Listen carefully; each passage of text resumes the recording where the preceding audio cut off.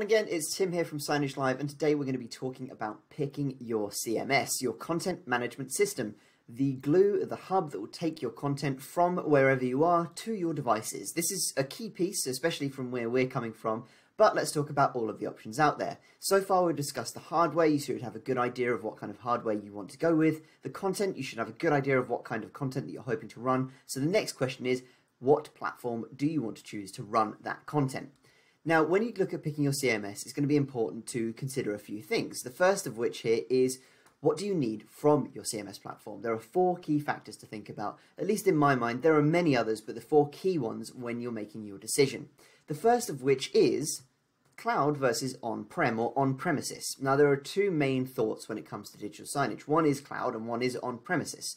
When we're talking about on-premise digital signage, what we're talking about is everything being restricted down to that location.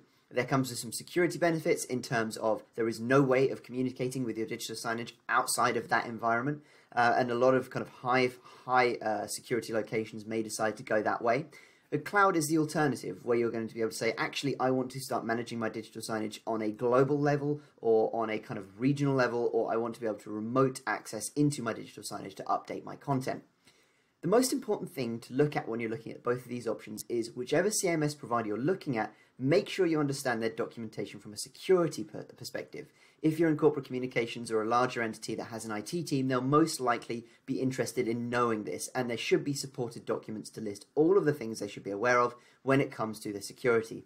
Any CMS should be doing a penetration test, which allows you to have a regular check-in to make sure that their services, their platform, is as secure as possible. So regardless of whether we're looking at cloud or on-prem, keep an eye out for that documentation and make sure you get a copy of that before going any further. Get that cross-reference with an IT team if necessary, just to make sure that they understand what they're going to need to enable or disable to allow that CMS platform to work. So that's a really key one when making your decision. There are some benefits to cloud and there are some benefits to on-prem. We're not going to tell you specifically which one you should go for because it will depend on what your needs are, but there are benefits to each of them on their own. The other one on there is player control. So player control is important because, especially if you're managing multiple devices or you're not in the location of those devices, being able to turn off your players, being able to reboot your players, being able to receive reporting on those players and making sure they're all running as expected is vital. In fact, it's probably one of the biggest backbone pieces to what a CMS platform should be doing for you. So the ability to very quickly make sure that your players are running as expected, report back on a regular basis on how those players have been running, and if required, be able to receive notifications on those players if they've made any changes, if they've been, down, internet's down, power's out, the screen's fallen off the side of the wall, whatever it might be. Being able to control those players in the most granular level possible is something to think about and make sure that your CMS platform is going to be able to provide. The other element, which I've cut off here slightly, but is content and user management. Content is key, which is kind of how we're always going around these videos to make sure that you understand that does this CMS provide the content or support the content that we want to run? If it doesn't, can we live without that content? Because most likely it won't be something that changes in the near future unless they have something like a roadmap to make sure that you understand that, hey, we don't provide or support this content right now, but we will be in the next 6 months or whatever that might be, and then you can make the decision on if you're comfortable with that or not. The other one is user management. Unless you're just, looking at the 1 screen or 2 screens, user management may become really vital for you. Being able to introduce additional users into the platform to manage it in the way that you see fit. There are more granular things to consider when we're considering, well, actually, I have 50 staff, 100 staff that need to log into this. Can I give them local permissions to the players that they want to control? Can I restrict what they can and cannot see? Can I administer the ability for them to be able to upload content, but someone needs to approve that content? All of these things may be questions for you that you need to ask to make sure that you're receiving the right CMS platform for you. Also be aware that some places will charge you extra for user management or additional users, so consider that when looking at the CMS platform that you choose.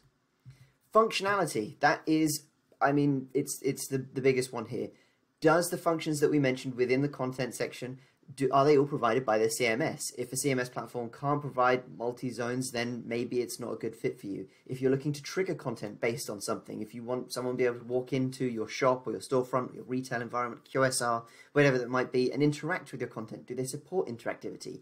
And all of this is really important for your decision.